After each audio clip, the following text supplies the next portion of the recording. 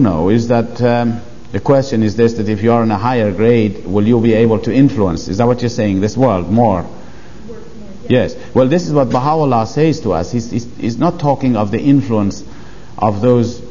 He says the holy souls. In his writings, he talks about the influence of the holy souls in this life is so great that it can produce all the arts and sciences in this life and become the cause of growth. It is obviously from the holy souls that will be that this will happen. But again, you see, these are only, as I said, our own limited, very, very limited understanding of the realities and the truths. We shall know it in the next life, fully, what's happening. Yes?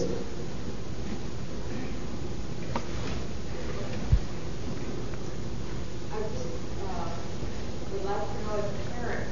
Sorry? I would like to know as parents can aid or encourage the growth of the souls of their children. Sorry, I couldn't hear what. Could somebody tell me? Because I can't hear it from there.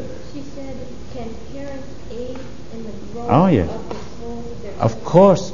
You know, there again we hear in the writings that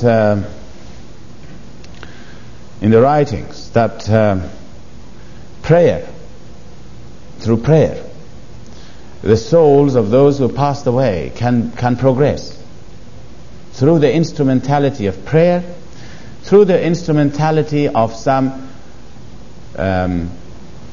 charity work in the name of your children, in the memory of whoever it is, in the service that you yourself render to the cause. All of these things will aid the souls who are passed on to progress. And I will want to mention this to you, that when we people who have come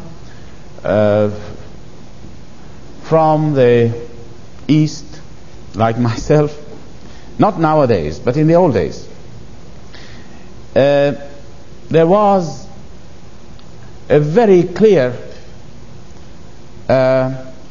attitude about oneself, and that was that I am not an important person, that I do not ever celebrate my own birthday. I'll just give you an example of it.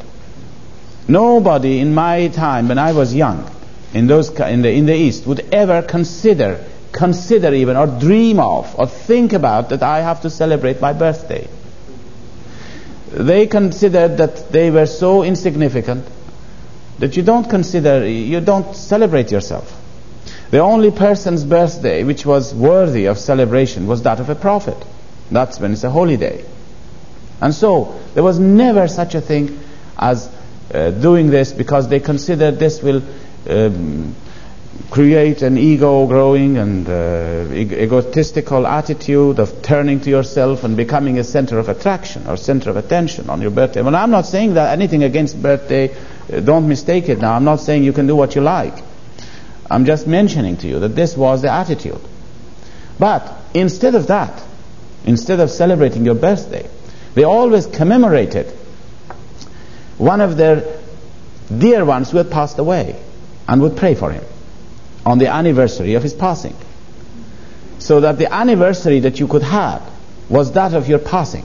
When you passed, your family would sit and would pray for you on the anniversary, would invite their friends to come together on that evening, on that day, in memory of that person. And then they would pray for him. They considered this was much better than celebrating your own birthday, because then your soul will progress as a result of the prayers of yourself and your friend. Now, who knows how these things will adjust themselves in the future? The more we pay attention to ourselves. Now I don't want you to go around and say, I've said something against holding your birthday. Well, go on and do it as much as you want, and blow all the candles and all the things you do. But all I'm saying is, nothing to do with birthdays, but what I'm saying is that the attitude should be that of not playing up our ego, but playing it down. to subdue our ego, which we were talking about last night somehow. You cannot destroy it. You must not kill it. Because if we do that, we can't live in this life. You have to have yourself. You have to have, this is part of you. You can't. But it is a very dangerous animal. Self and ego. And when it comes out, all you have to do is to put a rein on it and hold it in your hand and control it. Probably we will mention a little bit about that. I'll make a note of it to bring this matter up later on. Now, any other questions here that you want to talk about what so far we've said? If not, then we'll go. Yes? Yeah. Kind of a dual question. It's kind of a dual question. Two questions relating to each other, but kind of separate. Number one, would depression and despair be simply the lack of joy and confidence, or are they things in themselves? And in the next world, is there the appearance of bad, even though bad does not exist in itself? Is there the appearance of bad as there is in this world? Well, I'll answer the second question because it's easier to deal with it this way. You see, this world we are having is the world of relativity. Everything in relation to something else. And therefore, you come across shadows and lights because everything is relative. Even a bad man, as you call him, he's very good in relation to another man who is worse than him, you see? So things are relative. And there is darkness and there is light. But Abdul Baha mentions, he says, if you were living in the sun, there would be no day and no light. No day and no night. It would be, everything would be still. And in the next life, this is not a world of relativity, it's the world of the absolute. You see now? So that nothing will emerge from that world, will radiate except good. And this is my understanding from the writings and looking at nature. But whether despair is a lack of confidence, these are matters which we don't want to split hair. Now, if you think it is, all right. Well, the reason I asked, I'm wondering, can there be despair and depression in the next world? Oh, in the next world, you mean? No. Yeah, No, not. We are talking. I thought you meant in this life. No. Oh, yeah. No. In the. Yeah. No, in the next life, you can see everything is positive, and despair is not there. They cannot have despair in the spiritual worlds of God. You see, it is all confidence and all positive qualities. Everything is positive. Yes, everything, every little bit of good. It is good. It's like having $1 with you. Well, $1 is money. It's just like $100, except it is less in value, but it is of the same quality. You know, I think that we cannot understand. You must always realize that what we are doing in here, we are getting an impression of what's happening and not the reality. But from the writings, the more we read the writings, the more we understand.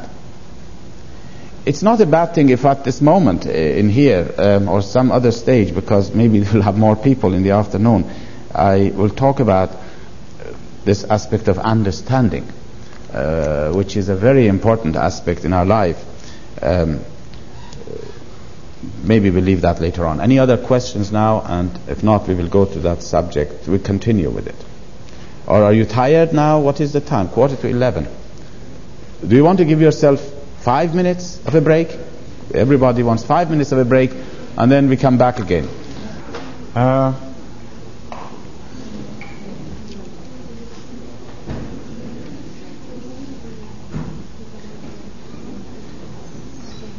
Friends, I feel we should now continue our subject. But is there any other questions before I go on? There was a gentleman, a lady first. Yes, you were first there. You remember in the back? I was wondering, I was thinking of the analogy that you gave about this world and we had what we and I was just thinking about the child going to this world is one born to this world,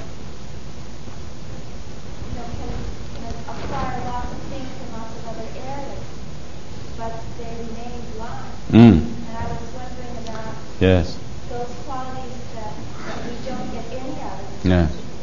Yes, the question is this, that if a child is born blind, for instance, and of course in this world he has missed an awful lot, what happens to his soul? Isn't that what you're saying in the next life? No? I'm saying what happens to us in that kind of sense of the qualities that might be compared to this mind. Say we're handicapped in some attribute that we fail to achieve in this world, and then we're born into the next world, and we don't have that attribute at all. Oh, what we don't have. Oh, I see. Yeah, you mean to say that if we do not acquire certain qualities and perfections here, and we said that we cannot get them in the next life, what will happen? Well, again, again, you see, remember this: we cannot be. We are not here going to be discussing this entirely on a rational basis and just say exactly what's going to happen. What we understand from the writings, that's all I can say, is that we must acquire these qualities and perfections in this life. This is the place for acquiring them. If we do not acquire them, we cannot get them in the next life. Then there is a question here which we must never overlook, and it is the bounties of God and the grace of God and the forgiveness of God. That's another thing. These are all the elements which must be taken into consideration. We know a child, for instance, who has not had the opportunity to develop these qualities and perfections in this life. God will compensate it for him in the next life through his bounties. I don't know how God will deal with us if we have not acquired these qualities and perfections. We cannot be sort of in here sitting and giving a judgment and say this is exactly what's going to happen. One thing we know, and that is that forgiveness of God is very great. Very great indeed. You cannot underestimate the forgiveness of God. I am sure myself, in my thoughts, in my mind, this is my feeling, that God will forgive everybody. Now, I'm not saying that God will immediately put us all on the same level. Yeah, we will be in our own levels, but God is very forgiving. And all the wrong things we do, God can and will forgive.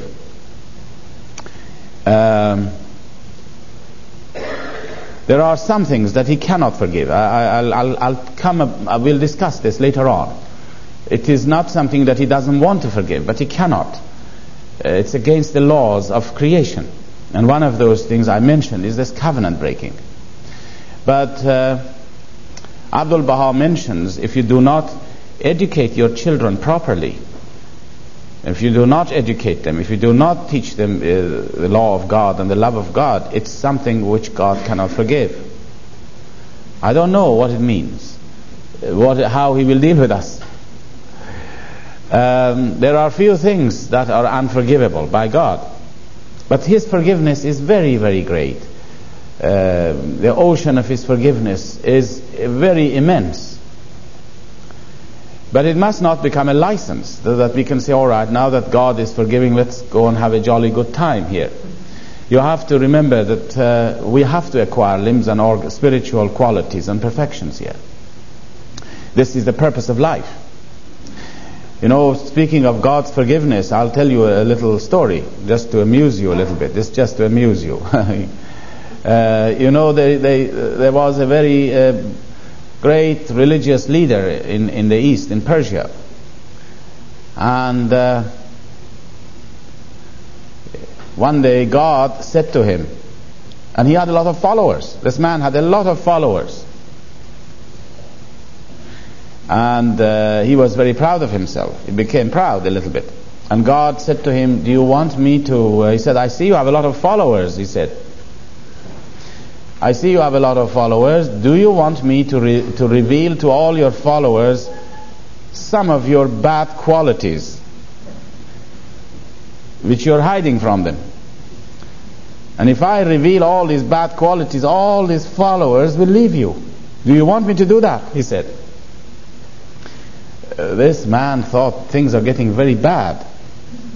He decided to do a little bit of blackmailing. He said to God, do you want me to tell the people about the great ocean of your forgiveness That you forgive everybody so that if they hear it, nobody will worship you anymore? And God thought, this is getting very bad. He said, we'll make a deal. I won't reveal all your bad qualities, and you don't talk so much about the ocean of my forgiveness. That's right. So I think it gives us an idea. Yes?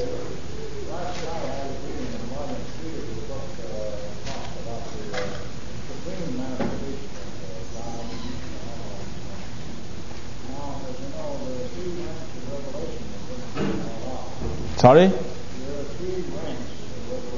Mm-hmm.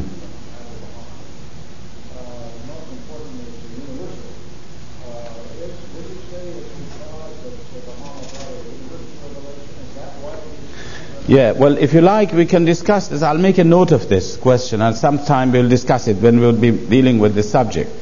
Now, can I ask, you had a question on this point there? Yes. We are supposed to love God, and we try to learn to love God.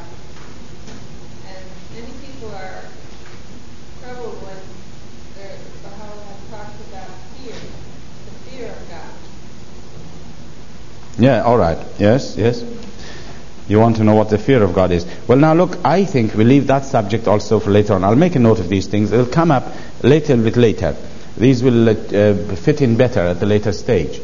Now, if there is no other questions, I think I'll go now and talk about this. And I'm not, I suppose some of you have not heard the first part of this talk, and so I don't know what you will learn now or will listen now. But anyhow, I'm not going to say what I have so far said, but I feel that it is essential to say this much, that we said that the soul comes from the spiritual worlds of God, it's an emanation from the worlds of God, that it is here to acquire spiritual qualities and perfections, so that in the next life it can use those qualities and perfections to enable him to progress.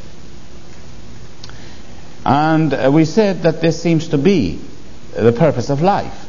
But really this is not the essential purpose of life. There is a far, far greater purpose in life, that God has created us for something far, far greater than this. He has not just created us to come into this world and acquire qualities and perfections alone.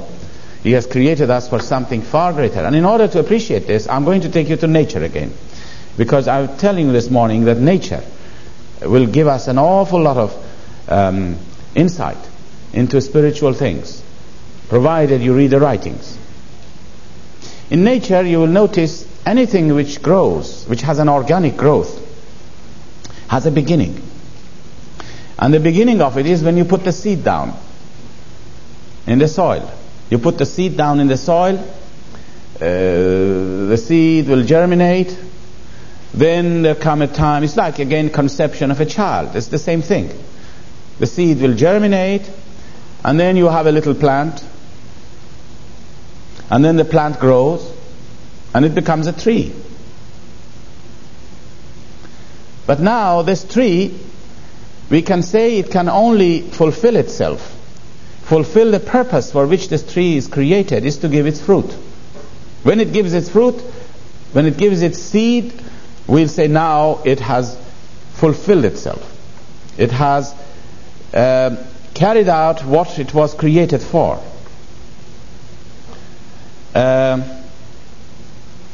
See, everything has to begin, has a beginning, it grows, it must give it fruit, it must bring a child. The soul is the same thing. Our soul has a beginning. We said it this morning. It has a time when the soul begins to grow. First at the time of conception, it grows and it acquires spiritual qualities, just like the tree that is growing. But at a certain time, and not immediately now. It's the same way with the tree. The tree cannot immediately come and give its fruit. It has to reach an age of maturity. Like the seed is planted, then it grows. and acquires qualities and perfections. But at some point in his life, that soul must produce a child, must give birth to a child. The soul, I'm talking of the soul, which is a spiritual thing, must give birth to a fruit, a child. But as I said, it cannot produce it immediately. And in fact, there is a certain age for it, that it can begin to think in terms of producing a child. And I'll mention the age later on. Now go back to nature again. You will find anything which produces a child is a female. A female species is what produces a child. And I hope that men would not mind me saying this. I think that the female is a much better, more complete form of creation than a male. You know that? Oh, you agree? Oh, there we are. Now men will be angry when I go out of this room. You must be protecting me, you know. I'll be attacked.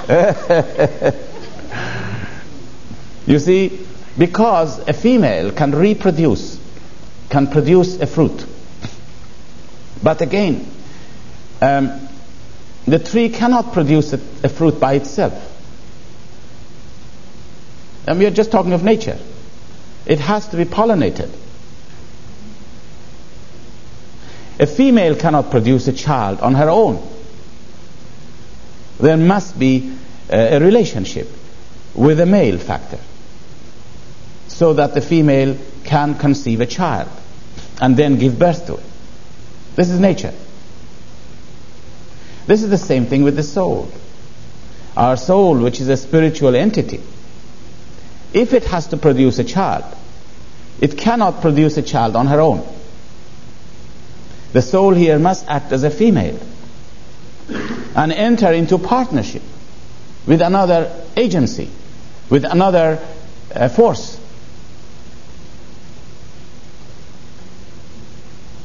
But the choice here is given to us. A tree has no choice. It's pollinated by nature. See? The animal has this mating with its own type. But the soul here has got a choice. You can choose whatever agency, whatever force you want to give your soul to it, and establish this marriage. It's like a marriage, really. Our soul, which is a spiritual thing. Now I'll tell you what most people of the world do. Of course, most people even don't know they have a soul. They won't even think about it. But most people, without knowing it, they give their soul to this world. They're born here. They live so many years. They think of nothing but material things. Isn't that right? So what happens? They have given their soul to this world. And so the child of that soul, which is a spiritual entity, the child that it produces is not worthy of itself. It is materialism. Imagine our soul give birth to materialism. It's become darkened. There is a little bit of spiritual entity there, but that spiritual entity has given birth, has given itself to this world, established a relationship with this world. And the child of that product is very unworthy. See? Its father is very low. The mother is the soul. But the father is very unworthy. It's in material things. And so the child is materialism. Now Baha'u'llah tells us, I'm just giving you in this form of example, to whom we should give our soul in marriage, in relationship, with whom we should establish a relationship. We should establish a relationship between our souls and the forces of the revelation of Baha'u'llah.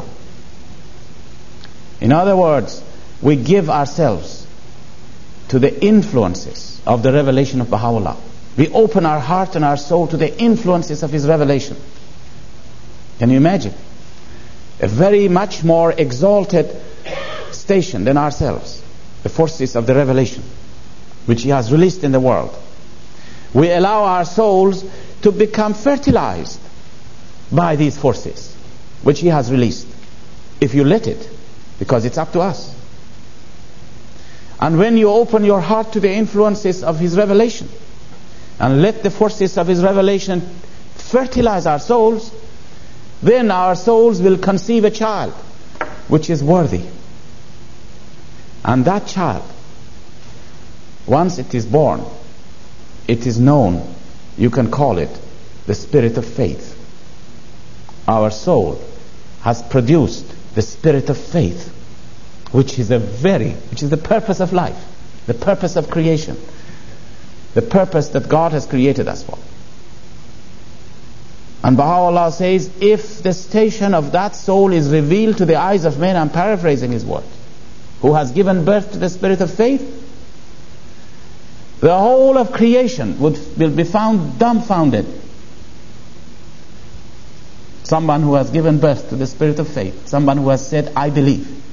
When you say, I believe, what really has happened is that your soul and the revelation of Baha'u'llah, as a result of this mystical intercourse, has now produced a child. And you say, I believe. And that child is born. The spirit of faith is born. Now this is the station which God has destined for man, which can overlook all the other qualities and perfections, which can not overlook, it can really dominate over all the other things that we have acquired. When you have the spirit of faith. You know, this lamp in here is lighted. Before it was lighted, it was nothing. But when it is lighted, when you look at it, you can't see anything else but the light. It will dominate over all the things. In fact, if you closely look at it, you will see it's full of dust, probably.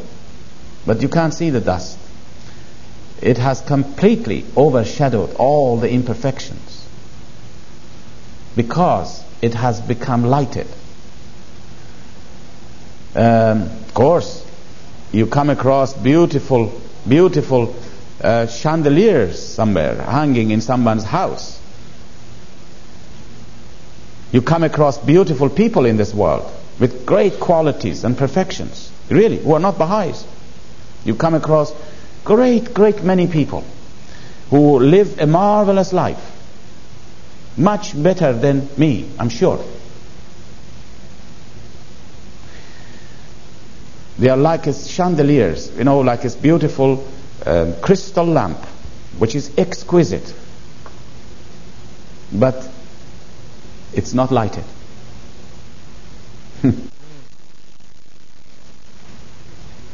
This is an old little bulb or an old little lamp, full of dust and full of all kinds of imperfections, but it is connected. That's lighted. And that is the difference. But the real thing to be is to be a chandelier which is lighted. That is the real purpose of life.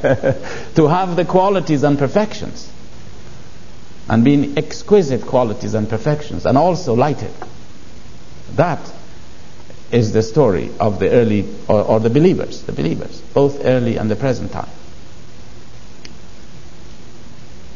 To acquire qualities and perfections, and to have faith, to have the spirit of faith.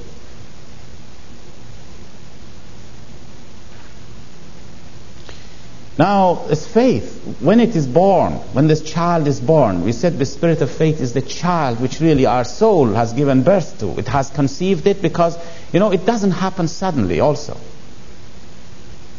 When you give yourself to the influences of the revelation of Baha'u'llah, it doesn't immediately appear as a spirit of faith. Just like a woman who becomes pregnant. doesn't immediately give birth to a child. There must be a period of conception, of growth, of that embryonic growth until it can be born. It takes time. But there comes a time that then you have so much sure of it that you have faith. And you say, I really believe. And you really believe in your heart. I also mentioned, you remember, that when the tree comes into being, you remember we talked about a tree. It's first you plant the seed and then it grows. It doesn't immediately produce a fruit either. You have to wait until it becomes mature. It's the same thing with the soul. A soul cannot immediately recognize and give itself to Baha'u'llah. There is an age for it. There is at least a limit for it, that you have to produce that.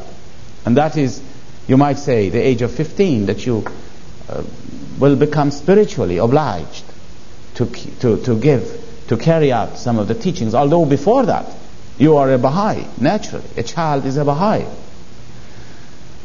But the obligations is not binding on you until you reach that particular age. Now, having said this, that our soul must give birth to a child, now let us look at nature again. In nature, when a mother gives birth to a child,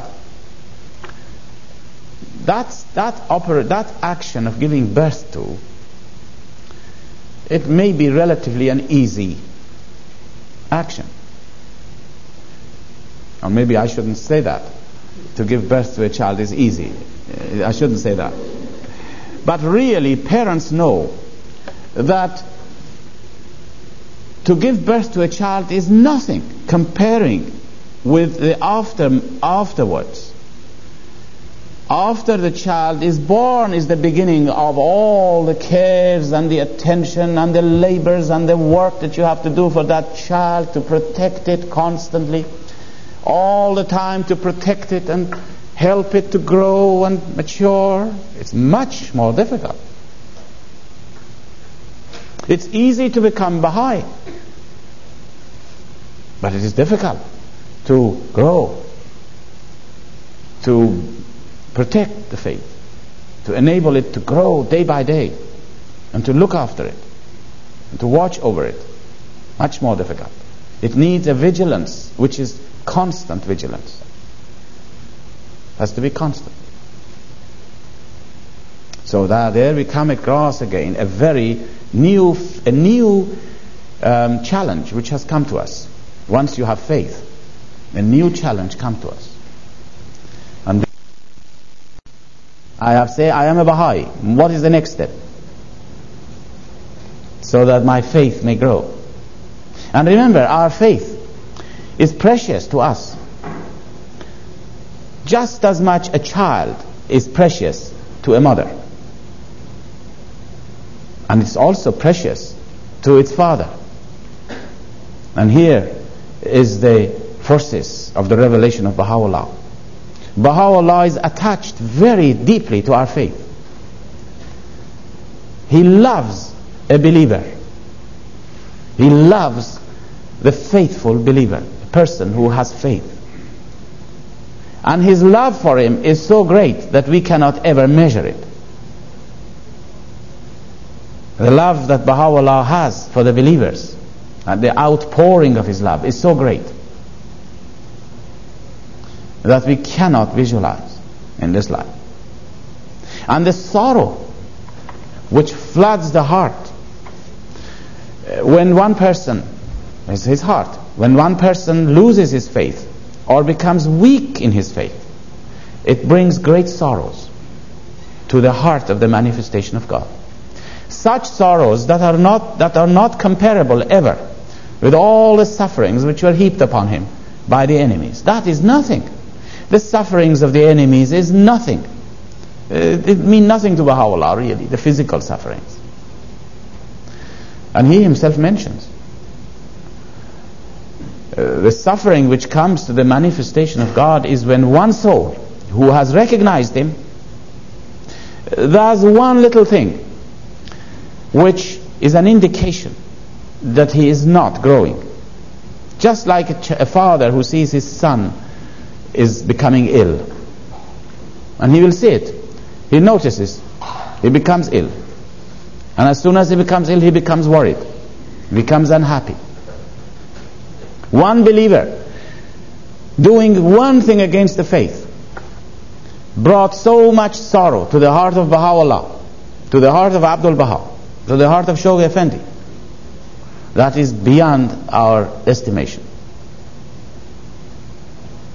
And if ever one lost his faith, that would be just like a father who laments the passing of his child. His child is dead. Brings great sorrows to the person also, and to Baha'u'llah. I will give you an example of this, at least not about Baha'u'llah, but I talk about Shoghi Effendi. You know, Shoghi Effendi was very sensitive, a very sensitive soul, very sensitive heart. He was the guardian of the cause. And you know, of course, must have heard the name of Dorothy Baker, who was one of the hands of the cause, an American lady. And she, of course, was involved in a fatal accident where she was traveling in this Comet, which was the first jet airliner which the British made, and the Comet exploded in the air. It wasn't really fully tested, and she was killed. Well, one of the pilgrims was telling us a story. She was present at the time that the news of the passing on this tragic form of Dorothy Baker was brought to Shoghi Effendi. And Shoghi Effendi was sad, and he began to talk about her services, and spoke about her for some time that evening, and then changed the subject and carried on, and after all, this person has passed away. Then a few days later, the news reached Shoghi Effendi that one young girl who was a believer has been, with some tricks and some plottings, has been taken into the company of the covenant breakers and has joined in marriage with one of them. Now that person is gone, is like a child, like a soul which is dead now. You know, the faith is what I was talking to you about. The faith is gone, is lost.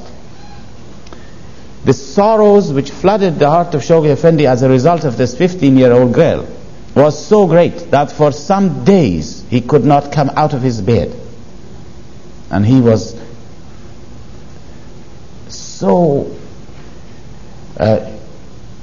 crippled really with this blow. But look, the death of a hand of the cause was only 15 minutes. It passed by, nothing. After all, she had ascended to the realms beyond. But the defection of this girl, losing her faith, dealt such a deadly blow upon him that he could not come and meet with the friends for 1 or 2 days. Now this shows how much our faith is really precious to God, to the manifestation of God, and to his disciple, and to Abdul Baha, and to Shoghi Effendi. Well, now we wanted to find out what should we do now. We have just given birth to the spirit of faith, just like a mother who has given birth to a child. What are we going to do with it now to enable it to grow? This again we can learn from nature. You want to say something? Can I get perspective for you on when we're talking about giving birth? Are we talking very black and white? We're talking about when a person becomes a Baha'i? Yes. The soul has just given birth to faith. And he has given himself to Baha'u'llah, really. And as a result of it, he says, I believe. That is when the first spark of faith appears in our hearts. Just like a mother who has given birth to a child. This is just a form of looking at nature to see what happens there. Now, when you look at nature, you will find that the mother who gives birth to a child, the first thing she does, if you notice, she loves that child very much. And the next thing she does, she will feed the child. And the child has never been fed before in his life. Never tasted the milk. And none of us can remember what it was like when we first received the milk from our mother. But it must have some effect on us, on the child. It gets a taste for it. And the next time, it probably it's not going to reject it. It becomes more and more fond of that milk, to such an extent that it will cry for it afterwards. And he wants to drink this milk. And this milk make it grow. This is nature. And the mother will feed the child regularly. Now the same thing applies exactly to our faith. When you say, I become a Bahai, it's a dangerous thing to remain like this and just remain in that state. We must feed our faith. We must feed the spirit of faith which is born. We must feed it with some food. And the food for it is the words of God for this age. This is why Baha'u'llah has commanded us.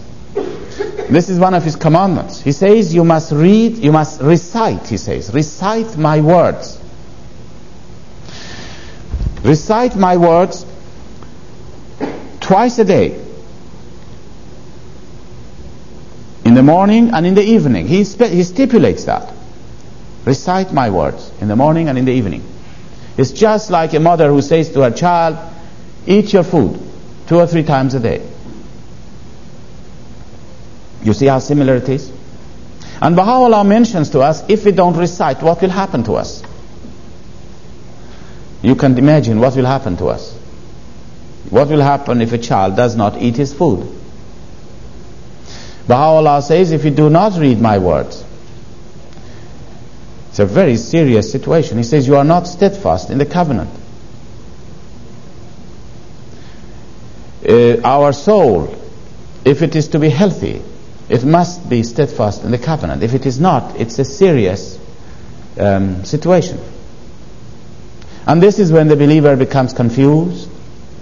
He's a Bahai, yes. But he has never taken a food, or very little.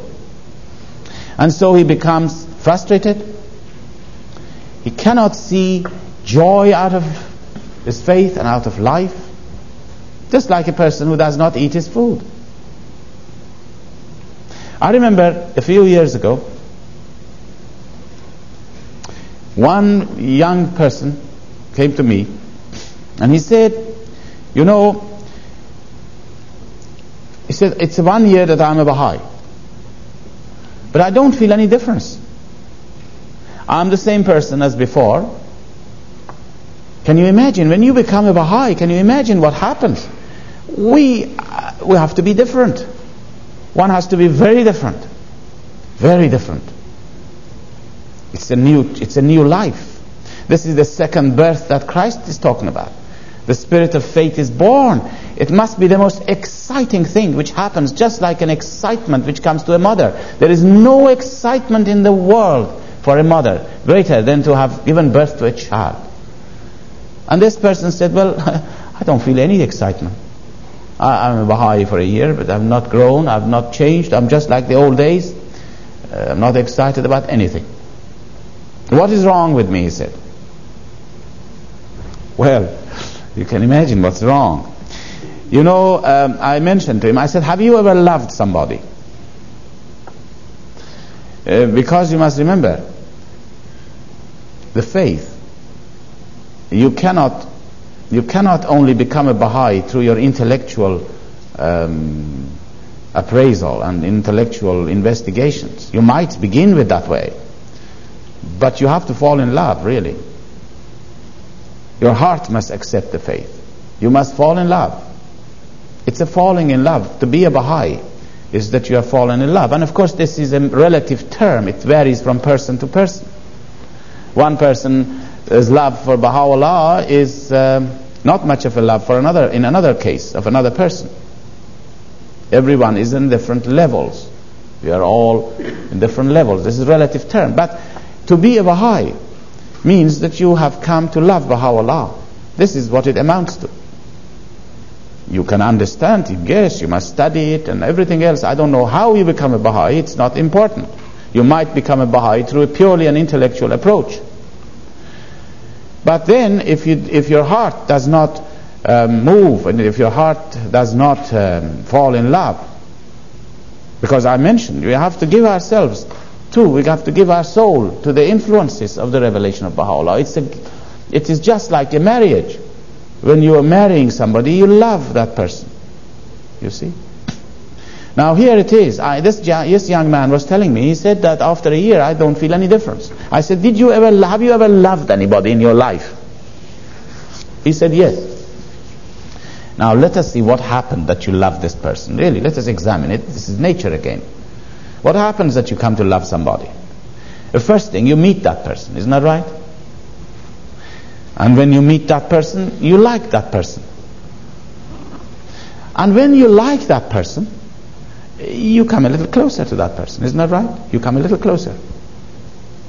And when you come a little closer, you like him more or like her more. And when you like her more, you come still further closer. And you come closer and closer and closer. And it comes a point that you want to know everything about that person. Isn't that right? You want to know everything. And you're going to ask even people, what is this? Tell me all about it. And I'm sure if somebody rings you up in the middle of night, 2 in the morning, and say, look, I've got some news for you about your friend. Would you like me to tell you? Oh yes, please tell me. You're not tired of it. You become excited. You see, you are beginning to fall in love with somebody. Oh. And so, this is how you fall in love with some person. So I mentioned to this young man, I said, when you heard of Baha'u'llah and recognized him and said you are a Baha'i, did you ever come a little closer to him? To Baha'u'llah? Did you ever allow yourself to come a little closer to him? No. Did you ever read anything about the history of his revelation, really, to find out what was going on in all this? Did you try to find out anything about him? No. Did you read any of his writings? No. Did you care to carry out his teachings? Exactly. See what he has said, let me carry them out. No, he said. Well, what do you expect? You have kept your distance. And now you want to be different. Of course you're not. You're the same person. You're just like a mother who has given birth to a child somehow. But it's gone now. It's not there anymore. It's very little of it left. And this is why I said it's very easy to become a Baha'i. But to grow in the faith is the greatest challenge and the greatest difficulty. But we can learn. We can learn from nature and we can learn from the writings of Baha'u'llah. And as I said in the morning, everything that he has said, it fits into nature.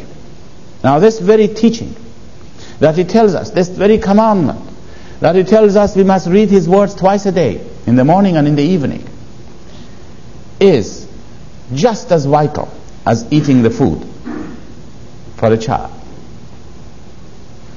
And you see how much similar it is to nature when he says do it twice a day. You know, in life it's the same thing. If you eat, you cannot lump together all your food and eat it once a day. You can't do that. It's not healthy. You eat something in the morning, then that something that you eat in the morning, you have to give it time to be digested.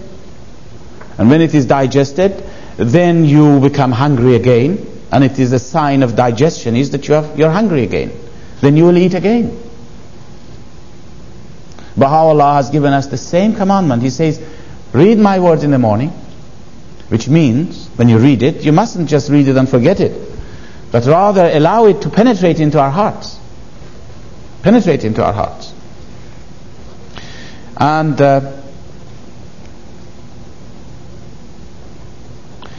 when it penetrates in the heart, then the sign of it penetrating in our hearts, what we read, is that when we come home in the evening, you are eager to read again of the writings. This is the sign. If I come home and I'm not eager to read, it means what I have read in the morning, or if I have read it, what I have read in the morning have not penetrated into my heart. And there is again a challenge. What are we going to do? How are we going to enable the words of Baha'u'llah to penetrate into our soul? And now what I'm trying to tell you in a way is this, that in life you have to do so many things to live in order to enable you to live. Isn't that right? In life you can't just say, all right, I'm going to eat only and then I'm going to live. No, you can't do that. You have to do so many things to enable you to live in this life. You have to eat, you have to sleep, you can't do without it. You have to breathe air into your lungs, you have to wash, you have to dress, you have to go shopping, you have to work, you have to have friends if you want to live. You have to do all these things, and if one of them is not done, if I say I'm not going to shopping ever, I mean, you can't live really. You must go for shopping. You have to do all these things. It's like in electricity, it's like, you know, these switches which are in series. If you put a number of switches one after the other, you must close all the switches so that the current may flow. If one of them is open, nothing will happen. It's the same thing in the faith. You become a Bahai, now the task begins. You have to close switch after switch in order that you may live happily and grow, our faith may grow. And one of them, the first one, was this reading of the writings in the morning and in the evening. It is such an important commandment that nobody can ever emphasize this point enough. How important it is to make it a habit for ourselves to read the writings. And you know, to form a habit is difficult when you are grown up or when you become a Bahai. You've never been reading the writings before, so to form a habit is difficult. It's all right for children to learn it. A child will learn it and make a habit of it. But to read the writings when you are grown up, you have to force yourself at first until it becomes a second habit. And it doesn't matter, we must not be worried about it. If once there is a lapse in this, you may do it for a week and then you forget it. Doesn't matter. Try it again. You forgot it for another week, okay, doesn't matter. God is forgiving, of course it is. You just take one little step forward, He comes to you 1,000 meters. Doesn't matter. Do it again, so that it becomes a habit. So that the goal of a Bahai really is to become an addict to the writings of Baha'u'llah. This is the goal. And you know how you become an addict? Now you must know, or must have heard of. I don't think you're addicts yourselves to anything. But people who become addicts to drugs, what happens to them is somebody introduces the idea to them and eventually give them a little piece to try. The child becomes an addict to the milk of the mother. And we have to become an addict to the writings of Baha'u'llah. And I will probably, in the course of next sessions, will talk about it, of how should we read the words, so that we may become really addicts to it. Now, I think when they are children can learn this when they are young. And we should teach our children from childhood to make it a habit of reading the writings in the morning and in the evening. Then they grow and it becomes natural for them. Now, there is one point that I must mention here. It's a very important point. What is the writings? We must not mix it with prayers here. We are not talking of prayers. Prayers are different things. We do it differently, and I'm not going to talk about it now. Prayer plays a very important part in our life. But reading the writings of Baha'u'llah is very different thing altogether. The writings are those things that you come across in English now. Many of these writings are available to us. The Gleanings, Book of Gleanings is full of the writings of Baha'u'llah. The tablets of Baha'u'llah lately published by the House of Justice. These are the writings of Baha'u'llah. There are other books which are not prayers, of the writings. The Hidden Words is one of the writings of Baha'u'llah. And there is a vast difference between reading the writings and saying prayers. In fact, these two things are sometimes opposite things. Very opposite. A prayer and a tablet of Baha'u'llah are opposite things. I will explain to you how. When you say a prayer, you often ask God for something. But when you read the writings, it's God who asks you to do something. It's very different. You see how different it is? And we have to be differentiating this very clearly in our minds. And especially if you are teaching our children. I note that the children of all the Baha'i families, they are taught prayers. You know, most children learn prayers. But we should have a program, every home, where we can see that, we show the children the difference between reading the writings and saying your prayers. You could say, all right, say a prayer, but let us now read the writings. And pick up something for them, which they can read. So that it becomes a habit for them, and they can distinguish between the two things. In our meetings, well, this is my own taste now, if you like call it. This is just a taste, personal taste. I feel we should say prayers, but equally we should read the writings when we gather together in a meeting. When we have a devotional program, you can say prayers, you can read the writings.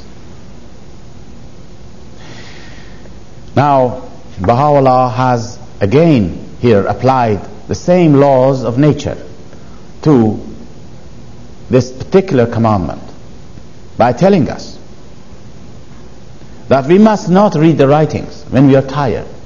He says, read as much as you are enjoying it. As soon as you become tired, don't read it. Do you know what it is like? It's like a mother who says to her child, eat your food as long as you're hungry. As soon as you're full, stop eating. This is it. You see, very natural. All these teachings, as I said, have their origin in nature.